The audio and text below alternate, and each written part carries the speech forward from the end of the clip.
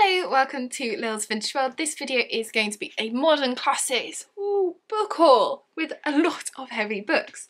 So all of these books are from the publisher Dean Street Press, and they are all part of the Furrowed Middlebrow book series, which takes women authors from the 20th century whose books sadly have, for whatever reason, gone out of print, and they have republished them for the modern reader. So if you like Persephone books, you will like these.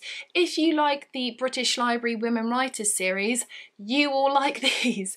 Speaking of the British Library, if you like the British Library crime classics, which as you know I do, you need to also check out Dean Street Press in general, because they do the same thing with their classic crime. So they also republish classic crime books from the 20th century that, again, for whatever reason, have now in the modern age gone out of print and unpublished, and Dean Street Press republishes them.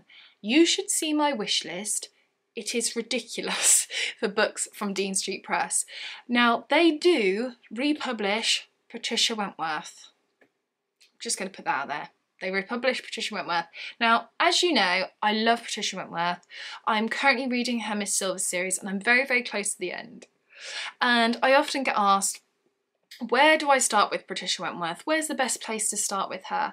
Well, I often say, you know, a Miss Silver book, because that's the series that I'm reading, but actually, because that book series is over 30 books long, a great way to start with her perhaps would be to go to Dean Street Press and get one of her standalone novels, just a golden age mystery novel, and try her writing style. And if you enjoy that writing style, then you can perhaps progress on to reading perhaps her Miss Silver series, which she's most famous for, because the books are amazing. Patricia Wentworth deserves so much love and respect, and thank you, Dean Street Press, for republishing them.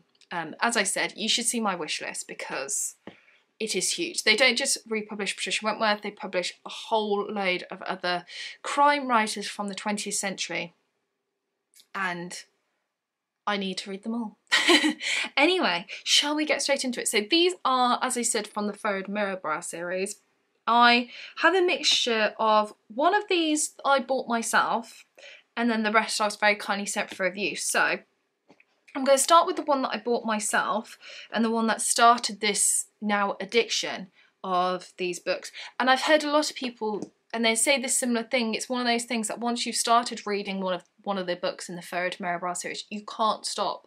And honestly, you can't, because I haven't read a bad book of one of these yet. I've read a few of them and they've all been brilliant, and I feel like I'm missing out if I don't read them. So anyway, I'm going to stop waffling.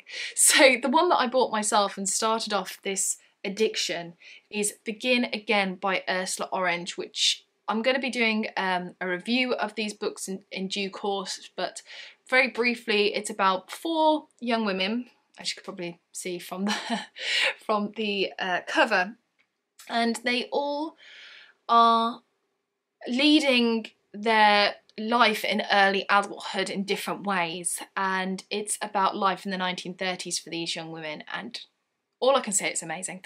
Anyway, so it's a book from the 1930s, which, as you know, I love the 1930s, and I started reading it, and pretty much as soon as I started it, I knew it was going to be a 5-star read, and it was. But again, I don't want to say too much. That's amazing. But anyway, so the covers all have this kind of look to them where it's kind of got a house on the top. Inside, I'm so thrilled by this. So inside, they do what a lot of books do. So they give you a little chat about the author, but then, oh, thank you so much, Dean Street Press. They give the other titles by the author and their year they were published. Yes. Why doesn't more publishers do that? Because they should. I'm always wanted to know, like, the order of books and things. It's always a pain, but yeah. And then the spines all look like this, so they're white, and then with the red DSP. I think the crime ones, I think this is black instead of red. And then at the back just looks like these. So it's a quote at the top, and then synopsis, and then quotes from different people saying how amazing this book is. So yes, this one was the one that started off my addiction. And you did. Look how beautiful it is. Anyway, shall I show you the rest of the books?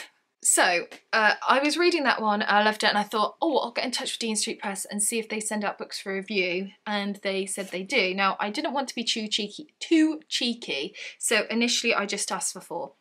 And the 4 that I asked for, first of all, was Miss Plum and Miss Penny by Dorothy Evelyn Smith, which is a book from 1959. Yes, 1959, and it's about these 2 women, Miss Plum and Miss Penny. Miss Penny is living a very happy life, and in walks Miss Plum and shakes things up a bit. And it's one of these books that I wanted because I haven't heard a single bad thing about this book. Everyone that's been talking about this book have been raving about it, so yeah, had to get it. Then the next book that I asked for, I was looking at the cover, and it was the cover that intrigued me to it first, because just look at that. First of all, it's pink, and then second of all, it's just stunning. It's beautiful, so beautiful. So this is Mrs. Martell by Elizabeth Eliot. Elizabeth, what a good name. This is from 1953. I think, yes, 1953. And this is about a woman who kind of wants it all. She wants money, she wants class, she wants status, and she wants other people's husbands. So couldn't pass that up either. Plus, I really liked the quote on the back for this one, which I will read to you. As far as I am concerned, Aunt Violet, I don't want another penny of your money. I can go out and earn my bread. And she saw a distinct picture of herself, working her fingers to the bone and being seduced by goodness knows whom. Doesn't that sound wonderful? So yeah, had to have that one. Then the next one was Brampton Wicket by Elizabeth Fair, which first published in 1952. And I wanted this one because I wanted an Elizabeth Fair book. Now, Elizabeth Fair is another author similar to Miss Plum and Miss Penny book, where I haven't heard a single bad thing about. And so I wanted to read one of her works. I didn't know where to start, and I thought, do you know what? Why don't you start at the beginning? This is her first book, and I believe Dean Street Press have republished all of them in the Furrowed Middlebrow series, so you can now get all of them. By the sounds of it, it sounds almost Map and Lucia-like. So it's about a village, but it's kind of like a satirical, funny type of book, which, as you know, I adore Map and Lucia. So if it's anything at all like that, I know I will like it. So looking forward to getting to this one.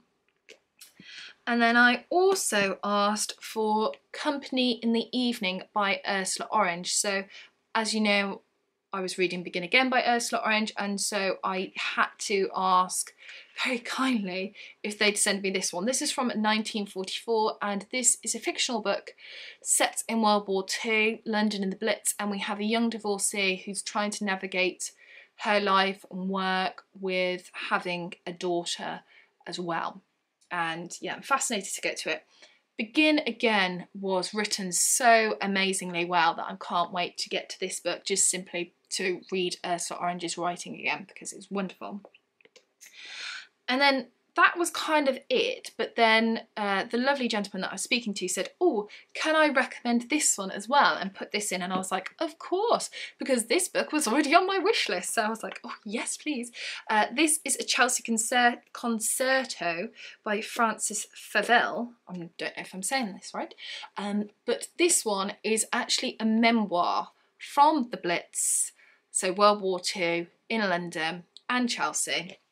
So whereas this book that I requested is fictional, this is actually a memoir. So I'm really intrigued to read this. And the picture on the front, this is actually taken from a portrait that Frances actually painted herself, I believe. So yeah, I'm really intrigued to read this. I think it might be quite an emotional read as well, but fascinated to get to those. And then they sent out an email saying we have some new books coming out, and they do. In January they have a selection of new books by Margery Sharp and Stella Gibbons coming out into the world, republishing them again. Now, I've recently read a Margery Sharp, I recently read Clooney Brown, which I really enjoyed, and then I decided I want to read all her works. And you can't, quite simply, because a lot of them are out of print. But in comes Dean Street Press. It's like they read my mind, and they are republishing loads of Margery Sharp and republishing loads of Stella Gibbons. Stella Gibbons is probably most famous for Cold Comfort Farm, and so they said, is there any that you'd like? And I, again, didn't want to be cheeky, just asked for 3. So I asked for Rhododendrum Pie. I had to ask for Rhododendrum Pie by Margery Sharp because this is her first novel. And I've heard great things about this book. I have no idea why this book went unpublished, but it did. This is from 1930, and yeah, I can't wait to read this. I have no idea what it's about, other than I've heard it's meant to be really, really good, so had to get that one. And then the other one that I had to get by Margery Sharp is A Foolish Gentlewoman, which, to be honest, the cover sold me. But again, I read Clooney Brown and the writing was just wonderful, and sometimes you click with an author because of their writing and then you just want to read everything by them. And sometimes you can't because their work's out of print. So for instance, my favourite book of all time, if I have to pick one, is Miss Pettigrew Lives for a Day by Winifred Watson. Try to pick up any other Winifred Watson. Try to find any of her books. Nope, can't do it.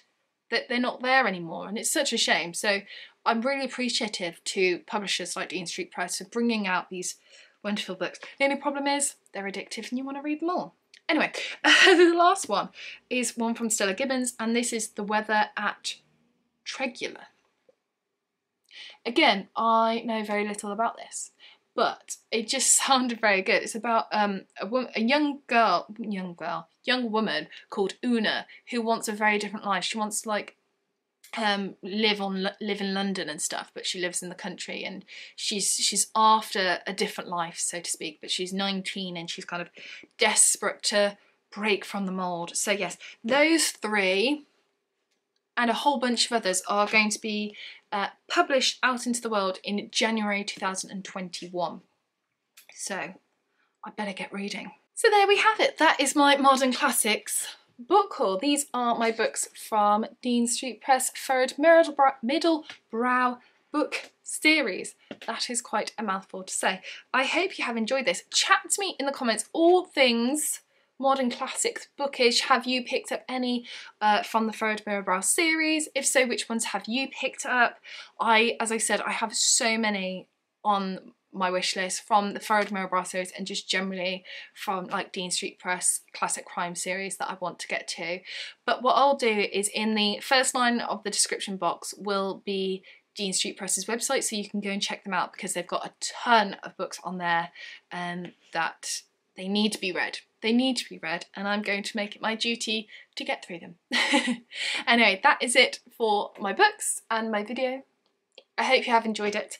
Take care, and I shall see you soon for the next one. Bye for now.